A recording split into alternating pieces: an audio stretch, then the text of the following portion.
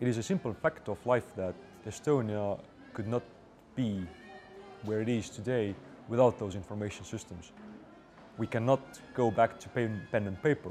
Therefore, what we have as information systems, how they are designed and how they are protected, is a very crucial element of our national security. The key challenges Estonia faces when going towards the digital government is that we are very small. This means that we need to be very efficient in building up the systems. Unfortunately, some of the things need a lot of scale. Estonia doesn't have enough engineers to build another Google. It is not that Estonia is this magical country where everybody wants to be on the internet, that everything needs to be on the web.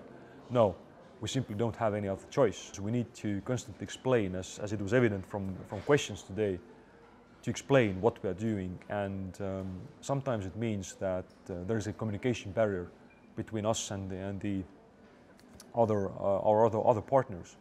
What our, let's say, e-residency is all about, explaining that is a huge challenge, and this is the reason why our agency, the Information System Agency, is putting so much effort into programs like this, is to explain our partners, our friends, our colleagues, what we are trying to do, and to help spread the word of what happens in the front lines of e-government. It is absolutely crucial to share that experience, because we don't exist in a vacuum.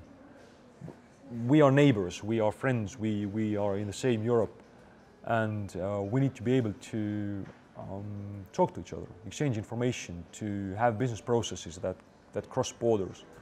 We can only do that if we understand each other, if we speak the same language, if we think about e-government in some extent, similar ways. And sharing that way of thinking about e-government is what today is all about, and what our efforts to a very large extent go to.